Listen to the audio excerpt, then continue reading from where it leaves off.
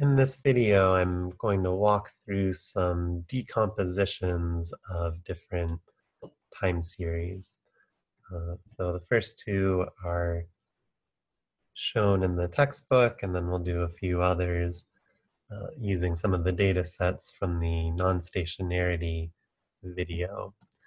So the first data set is this one of international air passengers measured in thousands. That's measured monthly.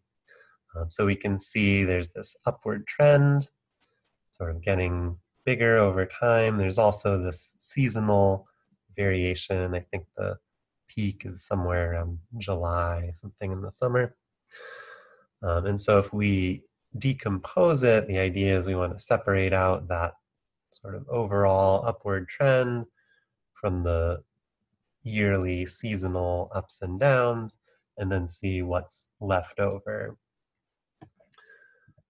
So first we can do an additive decomposition.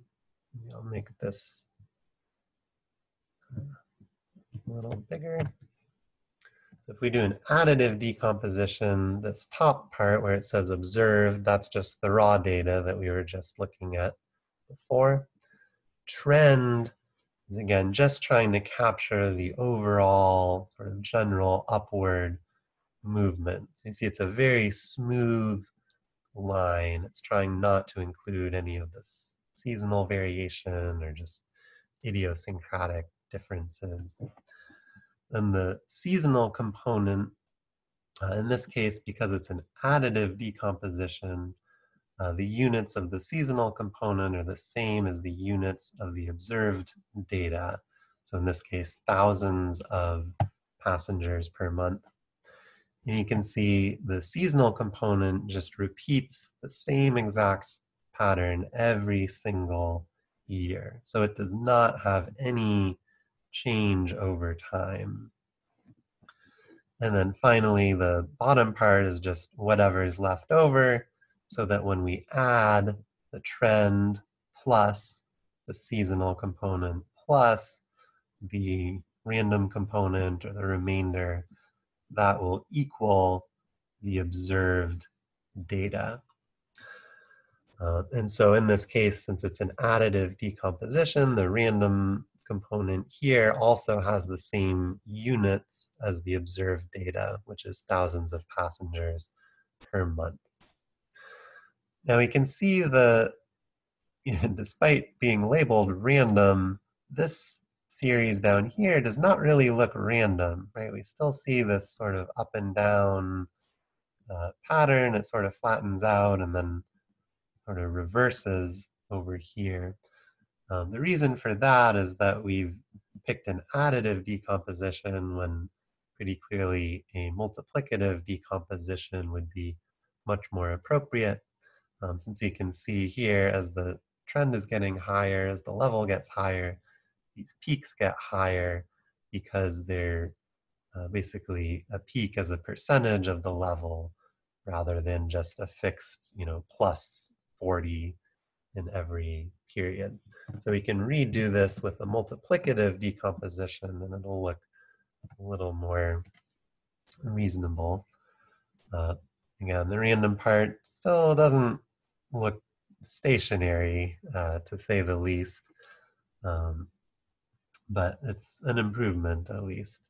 Now here for the multiplicative decomposition, again, the observed series is identical to before. The trend is basically is the same also. The seasonal and random components, though, now have different units. So instead of being thousands of passengers, now it's a multiplicative factor. So before, in the additive one, it said that at the peak, sort of add 43,000 passengers to the trend. Whereas now for the multiplicative, it's saying at the peak, take the trend and multiply by 1.2, sort of add 20% bump for those summer months where there's higher travel. And then similarly down here, this would be multiply by 0.88. or take 88% of that trend. And then similarly for the random component, 0.9 would be sort of 90% of the level it would otherwise be. 1 is just the same. So you can see the seasonal component sort of goes up and down around 1, because if you had a value of 1, it would just keep you right on the trend line. So we've already seen the CO2 decomposition in the book, so I'll skip that one. We'll look at a couple more from this FPP package in R. So first one, we can look at the US monthly electricity. And if we do a multiplicative decomposition, usually multiplicative is more appropriate, though not always.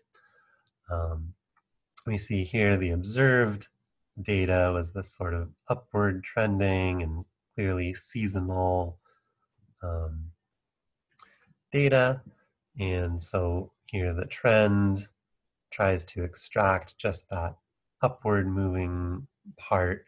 So it's relatively smooth looking, not a lot of ups and downs. And then the seasonal component, again, here it's multiplicative. So this up here is maybe around 1.15.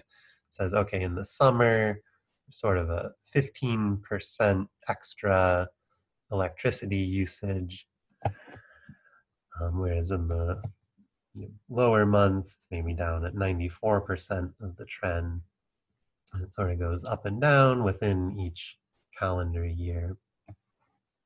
And then this random part is sort of once you take the trend and you multiply by the seasonal component, then you compare that to the true observed outcome value.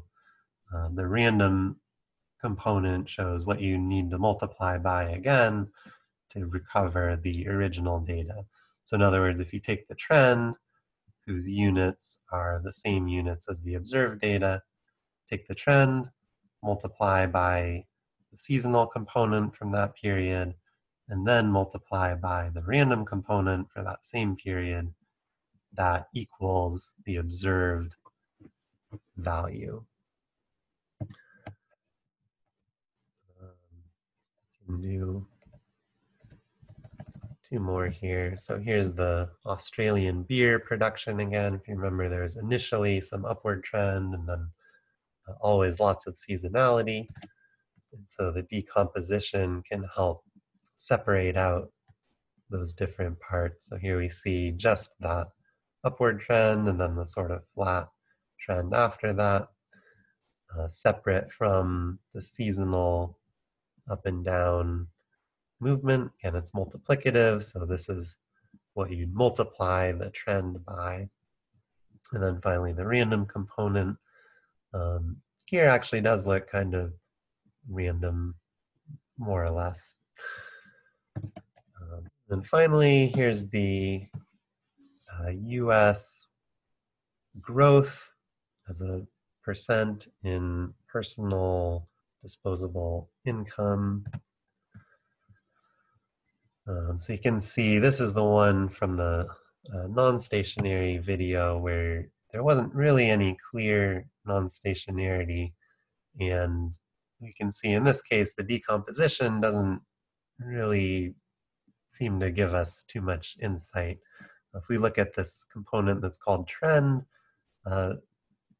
it's just still going up and down a lot. It's a little bit smoother than the raw data, but there isn't really any clear trend that's getting extracted here. It's just sort of flat and going up and down a lot. Similarly, the seasonal component, it's hard to see the scale here, but these are all very, not very helpful here. I should point out this is an additive decomposition again, so it's centered around 0, not 1. So this minus 0.057, that's a very small amount compared to the scale up here, which goes from -1 to over 3. So there's really not, it looks like it's going up and down, but when you look at the scale on the axis, it's basically a negligible amount. And so then the random part is very similar to just the original observation, because there wasn't much of a trend and there wasn't much seasonality. So I hope you enjoyed looking at those example decompositions.